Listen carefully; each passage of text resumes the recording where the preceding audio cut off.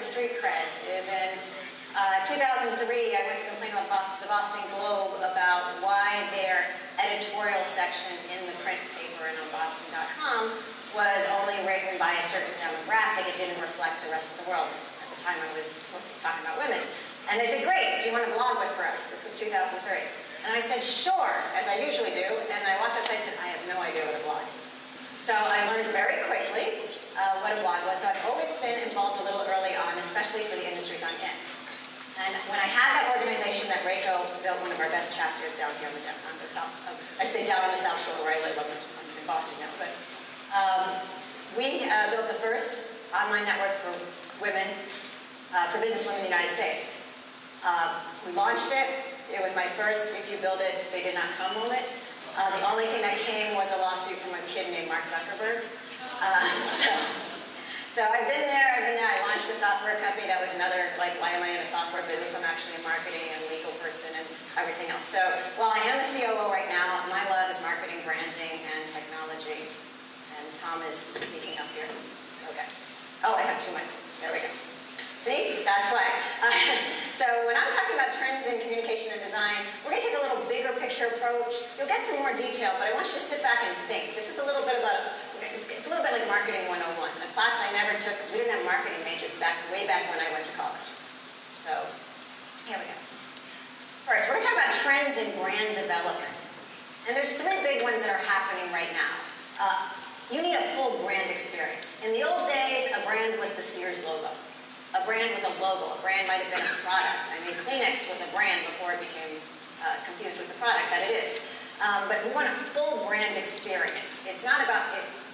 Whenever anyone touches your brand, and if you have a blog, especially for a company, that's touching your audience a lot more than a lot of other places. So we're going to be looking at the full brand experience. Also, it's about human connection. People need to connect with your brand. They need to understand. They need to feel something.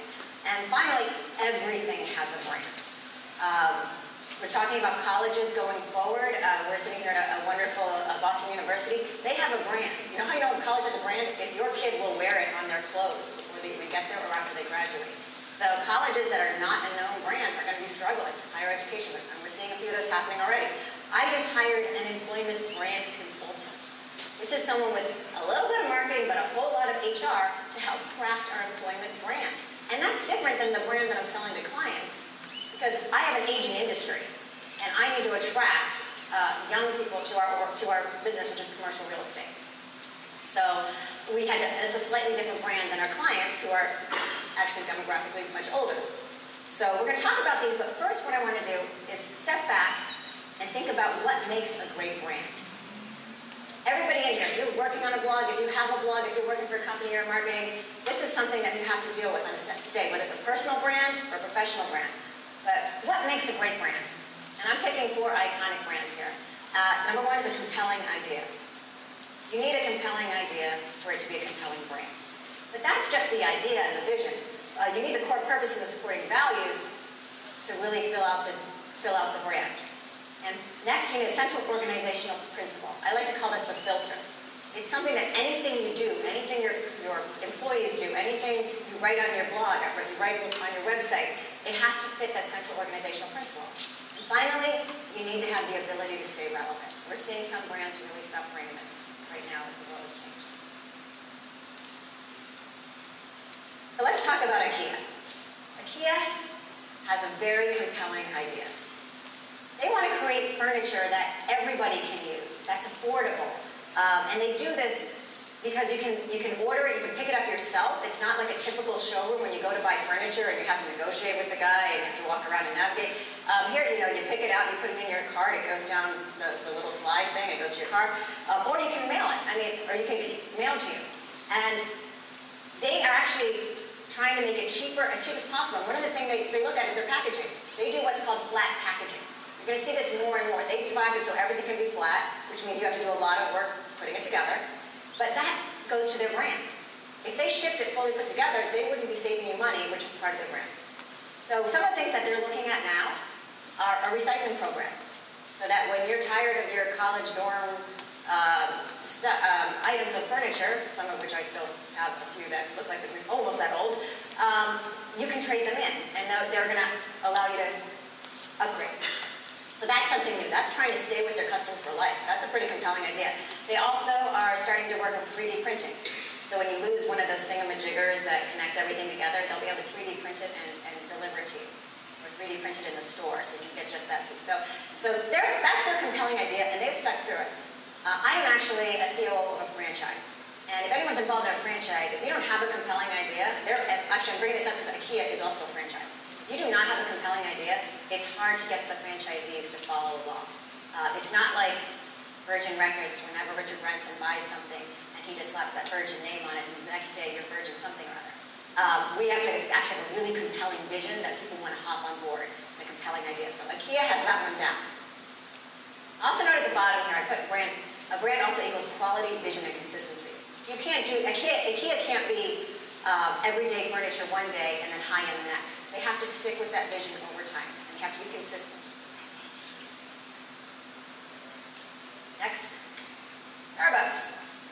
They have lots of compelling ideas, but the most important one is that when Howard Schultz decided he was going to develop this place, it was going to be a unique retail experience that creates a third place. That means it's not home and it's not work. It's sometimes you can do work there, or you can meet with your neighbors. It's more like a neighborhood. You can meet with your friends there, or you can sit.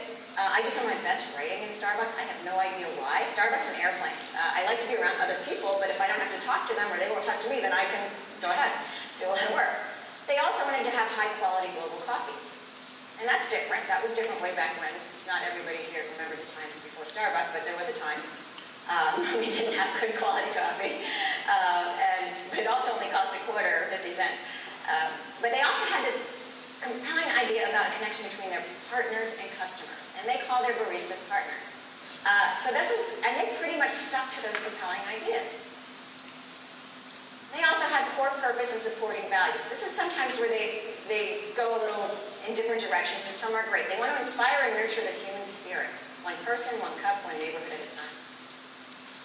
Now, some of the stuff they've done is wonderful, treating their employees well, the college stuff, and we all know which one fell flat on its face, which was the race matters. And I think part of the problem is if you put it through, it's a compelling idea, and it fits some of the factors, but if you want to be a third place, a safe third place, that's not always the best place to have that conversation, and especially not before I've had my cup of coffee. So I think, and it's a very difficult times in the world, so it was well-intentioned, but I think if you put it through all the filters that they have here, that one might not have been totally on brand, whereas some of the others were completely on brand, and no wonder they were successful. And just for contrast, you can have the same product with different brands. Now, if Starbucks wants everyone to sit around and relax at their third place, America runs on Dunkin'. They want you up and they want you going, and they're going to get you from the first place to the second place to the third place, and then on. And I happen to be a Dunkies girl, actually, so I like my Dunkin' brand. Dunkin'. And this is really actually very consistent. Does anyone remember their original commercials? What was it? Time to make donuts. They are always about getting you up and out of the house and get you moving. So they've actually been consistent and they've really modernized it. And I'm not sure where they're going with these guys, but it's fun. So they're trying to be fun and they're trying to appeal to all different age groups. And they've done a really good job. Again, that's a New England franchise brand. So they've done a fantastic job. So, okay, how many Starbucks people in here versus Dunkies? Starbucks? Dunkin's. Oh, you know you're in Boston. Yeah, you got other. Okay, other. I know there's other. Oh, yeah, got some others. All right. So, but think about that. It's the same product. You can have, so a lot of us in here have the same product, have the same services. We can all be website developers and designers, but we can have our own brands. And that's going to be compelling to people. Okay, this was my big disappointment when I went to their website to find their central organizational principle. I thought it would be in glaring lights, it would be glowing, it would be so obvious, it would be so great, and I got this. Can anyone spot some of the problems? One of the problems with this is TLDR, too long, didn't read. But it's also that they're mentioning products. Your brand vision should not be a product. Because things change, market changes. I think iPod is mentioned in here. You know, I mean, you don't want a brand around one single product. So then I looked at it harder and I said, but it's Apple, it's got to be good. What is it? So So what I did was I just crossed out a whole bunch of words.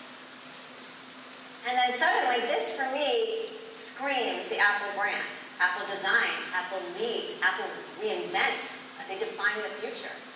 And I think that, for them, is a very compelling vision. And any time that they venture off that, they can stumble. On the Apple designs, what was the big hoopla when they put a better camera in there and it wasn't the smooth, actually it popped up on the back of the iPhone. And it's like people were upset about that. Because Apple has this particular design. I actually sit on the board of a tech toy company, and we develop its blocks. It's actually play blocks with capacitive technology, and this is leading back to Apple, that you can go on an iPad. So when your child's first interaction with the iPad is with blocks, which develops motor skills, as opposed to kids getting to kindergarten that can only swipe and tap. So, but we have a competitor that's sort of a competitor, but they spent so much on designing their packaging so that they could be in the Apple stores. So we're having this big debate. Do we spend the price of the toy, do we spend it on packaging to fit with the Apple store? I think we're going to go the independent booksellers and games shops instead. But that's something, that's that brand. That company thought about their brand. They wanted to be associated with Apple. They had to spend on the packaging. Apple designs. But even great brands make mistakes. Everybody remember this one? Do you remember what happened when they partnered with U2 and put that on their music and we all lost all that memory space on our iPads? They really underestimated that people did not want their music choices pushed at them. I mean, I liked these guys 30 years ago when I saw them in the 80s, but I didn't want them on my iPhone now. They also learned the hard way not to mess with her. She is another great brand that's suffering a little this week, but she is, if people recall the Taylor Swift issue, was they were giving away their Google Music for free and they weren't going to pay the independent artists. She took them on in an open letter on a blog somewhere and got their attention, and they ended up quickly paying the independent sellers. So when great brands run into each other, they have to be really honest. So if you have a brand, really try to be inclusive with diversity of thought. I think when you get to a company, there's a lot of different people. If they'd have had some younger generation people on this Google Music, which they have now put a new head of Google Music on, and hopefully it's better. I haven't checked it out yet. Or not Google Music, Apple Music. So, ability to stay relevant. All right, I'm going to ask for a little shout-outs in the audience here. What has McDonald's done in the last couple of years to try to stay relevant? Over here. McCafe, that's right. Other ones. Breakfast all day, that's my favorite. Yeah, breakfast all day. Others? Food for kids, healthy food. This is pretty good. Yeah, in fact, the Egg McMuffin all day long, these are the ones that I came up with. Egg McMuffin all day long saved their fourth quarter. They do local specialties. If you go in different countries, they will have rice. They will have, even around the country in the U.S., they might have different things in different things. So they are trying pretty hard, and it's a tough business that they're in. So, okay.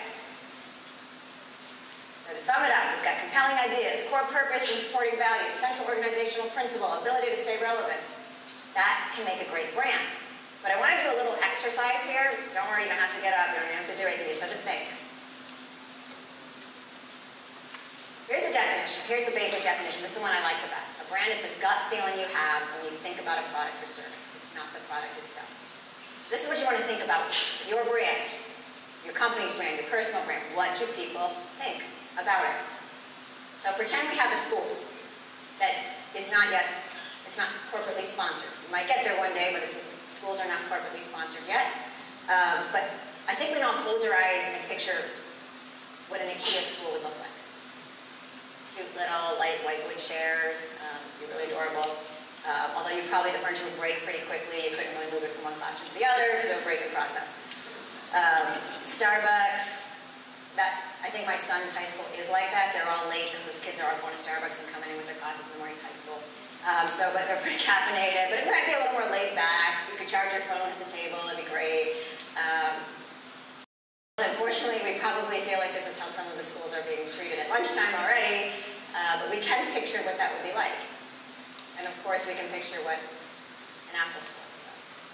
So So now think about that school, and internally we do this exercise with our company as what would SVN school look like. And I do this with all our new recruits to see what they think of our brand. So it's something to talk about at your company, because the school is pretty neutral, and we've all been to one at some point or another for the most part. And you know, we can put different brands on it. So I started with branding, and it's that holistic experience. It's everything that people touch, so you have to put it through those filters. Now we're going to talk a little bit more on direct communication, since that's what most of us are involved in here today on this conference. Two big things, two big themes. This is accessibility and credibility. Accessibility. Okay, going back to IKEA. I recently built an addition to my house, and so, of course, at the end of the cycle, you have to furnish it, you have no more money, so you do a lot of IKEA assembly. So this is the front page of every IKEA manual, and one of my friends was helping on a particularly complicated one, and he was like, I don't even know what this means. I'm like, oh, I speak IKEA. And so the top guy tells you which screwdrivers you're going to need. It says, don't work alone, you need to work with a buddy, don't put it on a hard floor, put a soft mattress underneath, and if you get frustrated, call us before you do something else. So they save themselves how many pages of printing that manual over and over in several different languages. So there are no words. You can go through a whole IKEA manual now, there are no words. It's not that easy, you really got to get the hang of it. There's always something wrong at one point in time, you have to go undo it. But learning to speak IKEA, learning to speak in hieroglyphics is basically, we're actually reverting back hundreds of thousands of years ago. Here's an example from 2014. A journalist couple tried to only speak in emojis for a whole month. I don't know if you can read this, but I presented this at our conference, and we had people from Russia and people from other parts of the world there, and even the Canadians could understand it. But yeah, no, but everybody could understand it. So, but just in case you're not totally understand this conversation, it's the wife is on the left, and she's saying, my airplane is not going at 7 o'clock, it's going to be at 8 o'clock, and I'm at. And he's like, huh, because he didn't get it. And she's saying, well, I'm going to take a plane, but it's not going at 7 o'clock, I think was when it was supposed to go. And then she says, in fact, it's going at 10 now because of the weather. And he's, oh, that's not great. 10, really? I mean, that's awful. And so she makes a frowny face, and turtle is slow. And then she says, I'm not going on a plane, I'm going to take a train.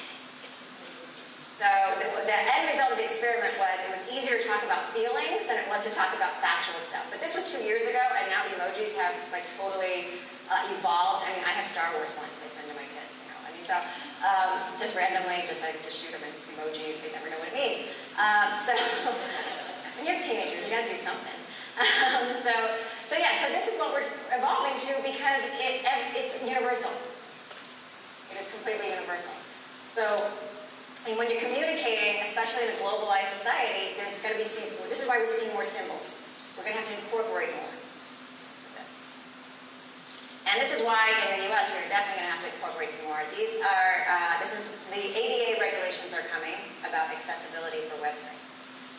What this means is websites are being dubbed public places, especially if you have an e-commerce site. You need to make sure that the public can access it. So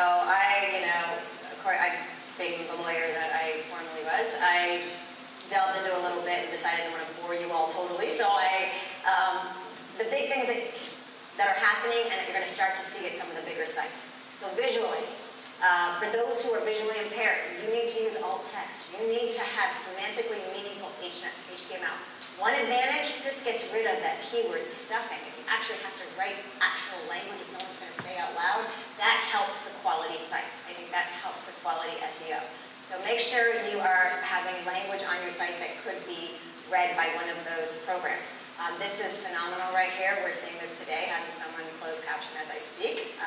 Hopefully I'm speaking clearly enough, but that's another helpful thing. Colorblind friendly. This is why we underline web links and don't just put the different color, because not everybody can see every color, so they do know if it's underlined, it's a link. And that's why don't underline things that are not links. That drives me nuts. Large fonts, or being able to enlarge the fonts. Responsive design, all very important. Motor mobility. Not everybody, as our aging population, will be able to use a mouse. Or we want buttons that are really important, very large, so people can hit the buttons, or that they can access and move on your website with a keyboard. These are all things that we're going to be requiring this year. It has been backed up to 2018. But if you're designing sites, start thinking about this and how it can be worked in, because it's going, especially if you're a public site. Auditory, closed captions, text. We're seeing this in different places, not just online. I was just saying, I was at the ART for the play Waitress, and they had the closed captioning on the sides of the theater, and I thought that was really an incredible change, so that's very exciting. We don't want to promote seizures, so no flashing, no bright strobe lights happening when you switch to a site. And cognitive intellectual, use plain language. Illustrations, that's what we just saw that's coming, IKEA has captured that already. Adequate reading time, so if something's automatically moving, a slideshow or something like that, someone with a learning disability might not be able to capture the important information as it rotates. These are all things we need to be thinking about in the next year or so. But some people are already thinking about it. So when TED Talks first started putting transcripts up there, I thought, like, oh, how did they know that I really wanted to read instead of watch everything, because I can read faster than I can watch something. And also, when I read, I am totally focused on that, and I'm not going to be distracted. Like, if I listen to a TED Talk, I'll get, oh, something happening over there. So it's not just for me, like I thought. It was for all the people out there that might want to read it or have it dictated or whatever, or however you might want it done. But one thing about when you do accessibility in any sense of the word, I'm coming out of the commercial real estate space, so when you make accommodations for those who have extra challenges, you are helping more than just those people. One of the best examples I ever heard was the curb cuts in like in New York City or in any city, where they flatten out the curbs so that wheelchairs can get down and cross the road and then get up, and so it's not up and down. But who else uses those curb cuts? I know when I had to push a baby carriage around Boston, boy, did I feel for the people trying to navigate Boston. And I know the pushcart vendors in New York that are trying to get those carts across. I've been running down the street to the train station in New York. I had 10 blocks in heels dragging luggage. I did appreciate those curb cuts. So when you make accommodations for one specific group, you're going to help more people that you haven't even thought about.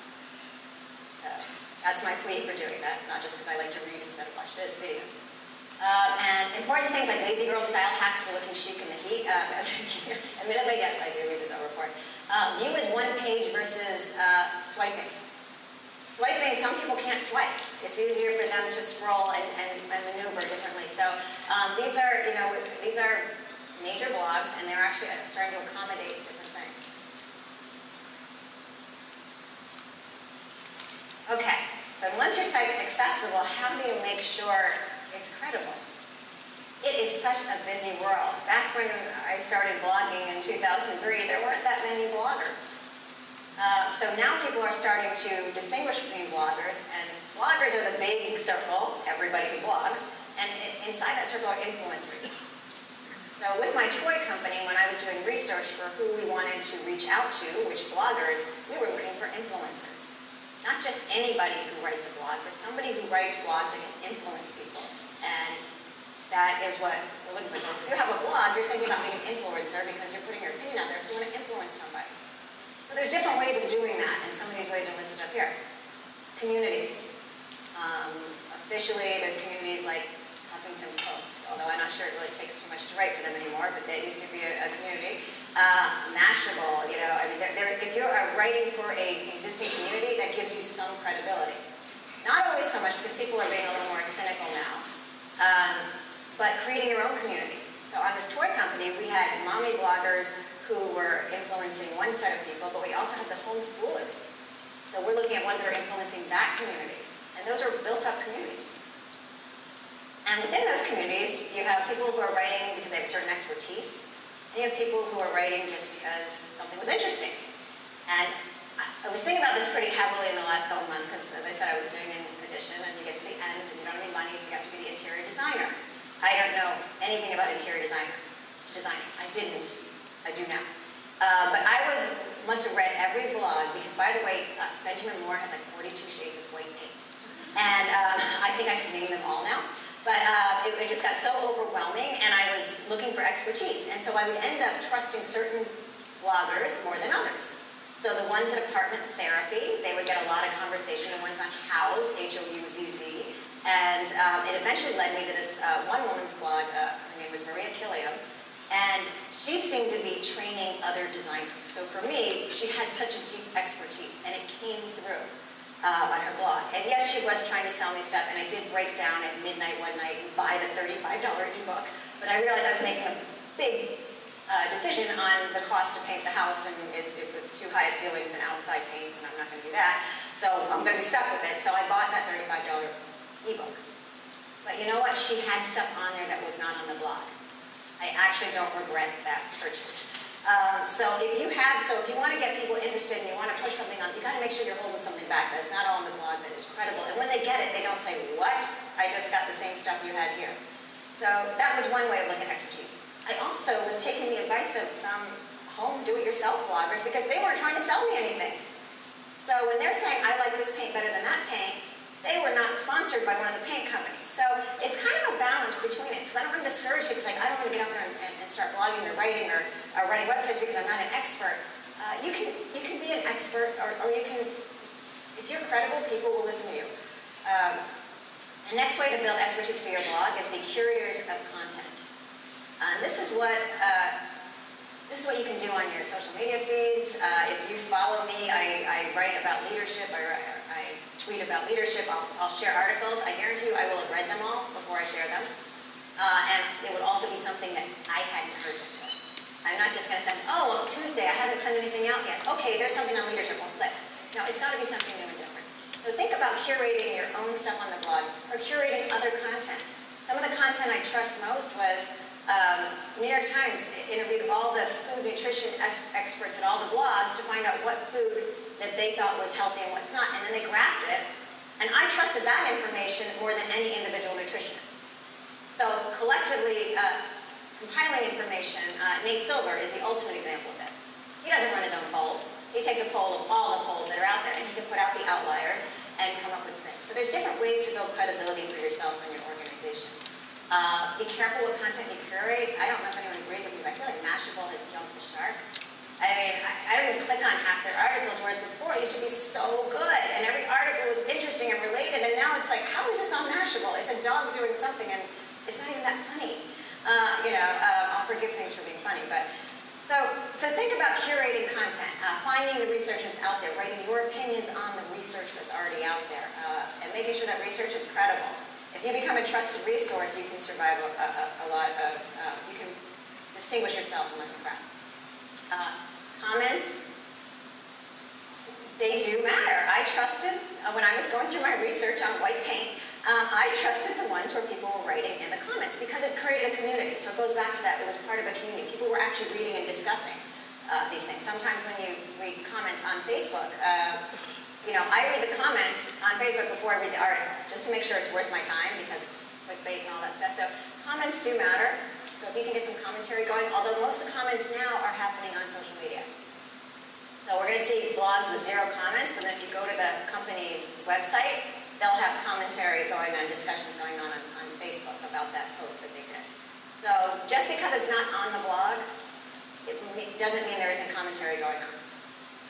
And the best news is there is a flight to quality. Blog posts are getting longer.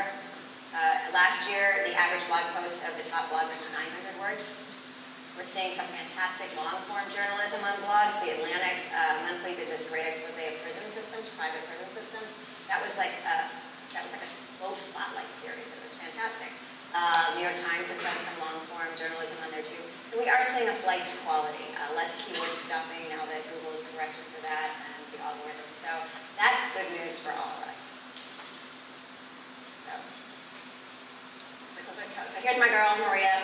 Saved me at midnight when I'm trying to figure out. But you know what? If I go to her blog, it's very clean looking. It's got colors on it. I mean, it's very relevant, and she's very credible. And yes, she was trying to sell me stuff as if I was a designer or interior designer, but she did it quite well. I guess she's going to be in Boston next week, actually, for some conference. So next, trends in design. Now, I'm not going to be able to tell you the hot fonts or the hot, design techniques. I know what I like, I know what I don't like, but I'm more looking at trends that are just a bigger picture ones that you can apply down. So images, knowing your audience, and DIFM versus do-it-yourself. And we'll talk about all those real quick. Images matter. So now this is my corporate blog. I don't personally run it. I actually have a couple of interns run it, and we are probably, we have gotten awards for being one of the top blogs, and while we are a big company and I have 1,500 employees at our different franchises, our bigger competitors who we're beating out have 15,000 employees. They have marketing departments that are as big as my entire headquarters, and we're winning with a couple of interns. And the thing is that they're using the imagery. We changed our theme, our WordPress theme that we're using, actually. Just give another blog. And actually, all the blogs I think I'm showing today are on WordPress, I think, most of them. So we just added these compelling pictures. And we're getting them, we're making sure we have the rights to them. There's a couple Pixability. Yeah, she's not. Pixability. Yeah, or you can go on the Google Images search and look for the open uses and rights to reuse. So we're very careful doing that. In fact, when I knew one of my speeches was being filmed, we were vetting the pictures. We had to find out, I was talking about WeWork, because we have an office in WeWork, and it's a big commercial real estate topic. And we had to go find a company in Israel who, like, can we use your picture? And I could only get to them through Twitter. It was very funny, but I was too afraid. And they're like, I can't believe you went through this effort. But it's a big deal. So definitely make sure you have all the rights to use the pictures. There's other sites like PicMonkey and Canvas where you can make creative pictures yourself. A little bit, there's templates, there's lots of different things you can use up there. So images really do matter. I think any study you look at, blog posts and Facebook posts and Twitter posts and any social media posts get between 50 to 84% more traffic. So pictures are important. And that's our visual world we're living in. So now when you're designing, and this goes for visual as well as for app designers, I use the 220-220 rule. If we're designing something for someone to use on a desktop computer, that's going to be for 2-hour attention span. So you can have like, and I'm usually using real estate examples, we can have our complex financial programs that you're going to run, because someone's going to sit there for 2 hours and run it. If you're designing for use on a tablet, that's a 20-minute, an app for a 20-minute attention span. On a phone, it's 2 minutes. And on a watch, it's 20 seconds. So those are not, you can't take one app or one design and squish it down. This is why responsive design and figuring out what's important to what, and how your audience is accessing it. So you might want to think about this as attention spans. I mean, for the article, how long is your article going to be? That long-form Atlantic article, I read that on my tablet in at least 20 or 30-minute sections because it had a lot of different sections. I would never read it on my phone. I don't know how my kids can watch TV on the phone, but they do. I mean, but I have an iPad mini and I watch a lot on that. So you can do that, and I really wanted to watch so badly. I was just telling Reiko until I realized I wear my reading glasses now. I'd never be able to see it, and definitely, but it's different design. So there are tracking software. You can find out how people are accessing your site. Are they on PCs? Are they on Macs? Are they on mobiles? I mean, responsive design is more important than ever. And here's something that you see, somebody acknowledging this, Fast Company. 9-minute read. Have you guys noticed this recently? I just realized it a couple of weeks ago. They put how long the articles are. And that's helpful for me, because I'm not going to read that on my phone. And if you would please tell me if you're linking to a video. I always hate when I'm on Facebook or I get my news off of Facebook now, which is a big change in a trend. I don't go to the news websites nor I have them come to me. But tell them what they're getting into, so they know when to read it. So that was interesting. I didn't have time to research the genesis of that. So finally here, I'm going to talk about DIF and do it for me versus do it yourself and make it yourself. And this is a little bit of a generational conflict going on here. This was an interesting headline. Home Depot was, they had that boomer crowd before that was expanding their homes, and now they're downsizing, and they're not into do it yourself anymore. So they're having to attract a newer audience. We've also seen the rise of recipes online. No longer do you get just a easy recipe, Epicurious recipe. You see these two hands, and they make the pasta, and they make it look so good. So that's just a change. It's become more visual, and it's also generational. Generation Y and Z are more do-it-yourself than make-it-yourself. Although there is an argument. I love Kara Swisher's statement about San Francisco, was that it was assisted living for millennials. Because you can have any service at your home. I mean, walk my dog, wash my dog, take my stuff to storage, anything. You can find it and they can do it in your home. And it's going to come to, when you go to Amazon, When you come to Amazon, they now send you do you want someone to assemble that at your home or install it? That was a new change. So that I think is catering a little bit to the baby boomers crowd. But the younger crowd, so if you're trying to attract a younger crowd, they like to do it yourself or make it yourself. And part of this is the 3D printing coming in and just getting more hands-on and crafted. I think that's a really good, fun change. So and the reason they really like to do it yourself and make it yourself is because how else could you be more authentic? You made it yourself. It's authentic. So that's why they're making their own movies. They're on YouTube. They're just jumping out there. Hey, I'm an expert on hair care because I got 3 million views on how to use this new product. So they're just getting out there doing it. So any do-it-yourself stuff, that's a big attractor. So I'm going to wrap up here because I just find my little pet peeves. I have a bunch of bloggers in the room and writers and everything. Okay, things I'm so over, and you guys can help me add to this list. I would like to say things I don't want to see anymore. Okay, number 1, clickbait. Okay, that is not the funniest video ever.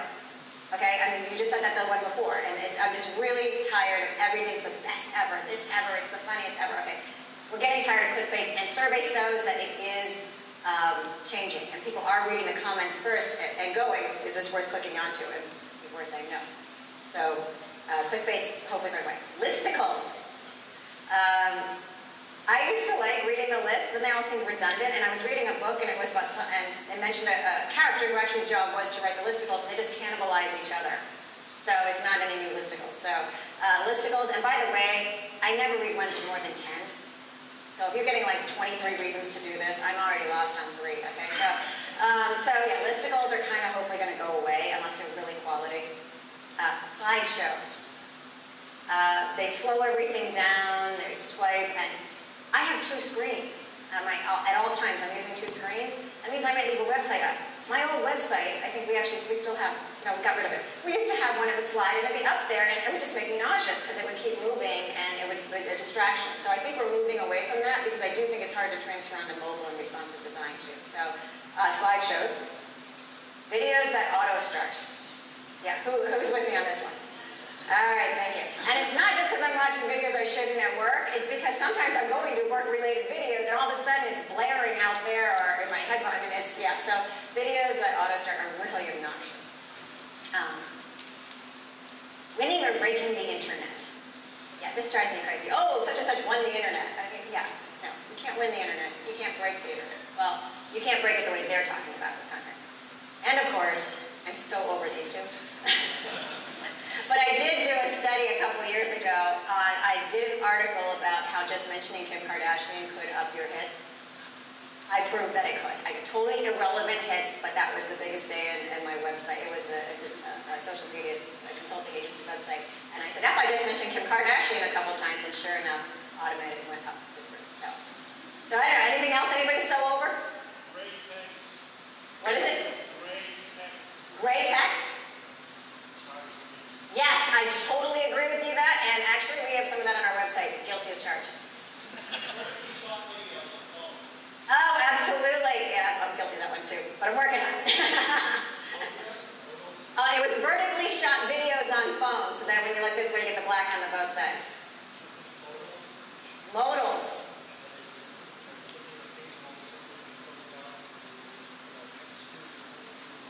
Yes, absolutely. The pop-ups where you have to click close, and when they move close on you, and it's not in the upper right.